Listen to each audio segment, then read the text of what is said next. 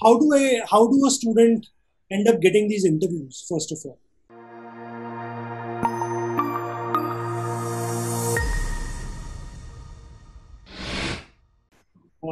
Second, what do they need to do to clear these interviews? Like what are the kind of questions that these people ask?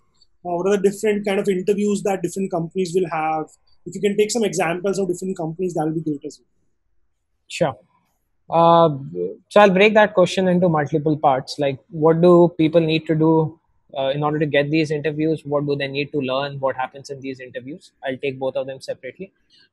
In order to get these interviews, the best resources, if you can actually start proving and displaying your research in certain things. Giving this example of that LinkedIn trend, which had started where people were writing numbers, they just wanted other recruiters to potentially notice them that okay, they have done something. To be honest, I myself have interviewed at least 5 out of those 50 people who had those videos on within my feed, and my feed isn't pretty all the people. It's very limited set of people at the end of the day. And after interviewing them, I realized that they don't understand a whole lot of fundamentals, but they caught my eye. I knew that okay, these guys have tried something, they've gone out of their way, they have done something. Let me talk to them and see if they are good recruits. The other places, there are a whole lot of different job portals which are there where they're allowing you to connect with recruiters like us. So we keep on hiring within our company. There is always a position out here. If you need to basically join us, I'll leave my email ID at the bottom of this particular YouTube link as well. It's basically jobs at thepeoplemesh.com. And if you're looking for a position, we are happy to talk with you and take the discussion forward. And similarly, all companies are looking for people at the end of the day. Even though there is COVID at this point, we are still hiring people. People are cutting jobs, but we personally are in the market to hire smart engineers. There'll always be jobs for good machine learning and data scientist engineers at this point.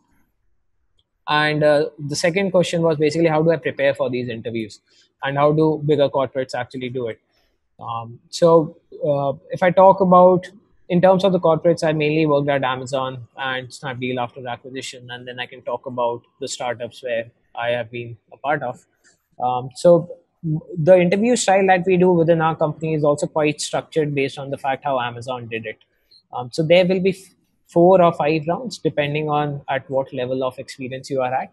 Talking about fresh college graduates, there'll usually be around 4 different rounds.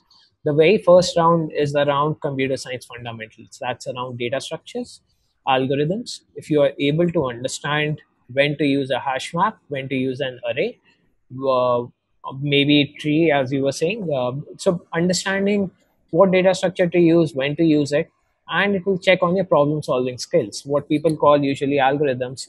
It's not that we are looking for some fancy algorithm that you want to use and you just cite the name, oh, I'll use XYZ algorithm. That doesn't matter. The name of the algorithm doesn't matter. It is just understanding the application and how do you solve the problem which is there.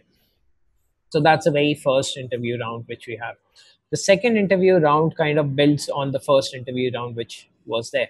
So usually the first interviewer will give a yellow signal if there is anything. A yellow signal basically means that I didn't get a chance to make him write code. Can you make him write some code? Or when he was writing code, the code wasn't clean.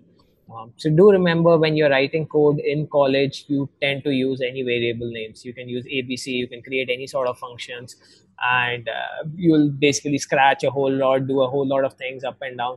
But when you're writing in an interview, it's try to think things through. It's not the fastest one to write code will get the job. It is the one who thinks things through, who asks the right questions, and who is able to get the right answer at the end is the one who will basically move forward to the next round. So that is very important. A lot of people, when they're writing code, they'll use terrible names and they'll not do a dry run themselves. So after you have written the code, take one example and just walk through that particular case. Then take another example and talk with your interviewer. That's very important. Tell him that okay, I'm just running through this example. It's fine. I'll do a dry run with these values. This is running fine. I think I'm done now. It's the final thing. So talk it out. Don't, if you're getting stuck at any point, tell what you're thinking. Don't just get logged in that. So these are some basic interview tips which I can share. Anyways, coming back to the second interview is mainly again building on algorithms and further into the coding piece. Not around a whole lot of fundamentals around data structure, but whether you can create a class and what will be the things on that particular side. And the third interview will be, in our case, where we want to see how fast you can learn. Because if you're joining a startup like us, or even if you're trying to join Amazon, we want to see how you think. So we might give you a slightly wider problem. Like I could possibly ask you, how will you design, let's say, an auctioning platform like eBay? Or I can ask you, how would you design maybe Amazon recommendations for that matter? Or how would you basically go ahead and design maybe a communication piece? So it could be any slightly wide problem. It's thrown at you to see that, okay, if you don't know the answer to something, how do you break down that particular problem? Internally, we call it basically how well do you deal with ambiguous problems. That's the key thing which we want to see, whether you're able to break it down into smaller pieces. And then we'll get into maybe system design of things or the machine learning side of things. Like if I've asked you to design recommendations engine, first I want to see what you're going to take as input. A lot of people get stuck that they don't even know that, okay, if I'm designing recommendations for Amazon, I can possibly take like 6 7 different inputs. What are people clicking on? What are they adding to cart? What are they rating, reviewing? One is the behavior data which is there. Then I can take into account where is he browsing from. There are a whole lot of parameters in terms of where he has launched the website from, whether it's a OS or what particular machine it is, what kind of a network it is. Then there is insights about that particular customer itself. Based on his email ID, you can try to figure out whether he's male, female, things like that.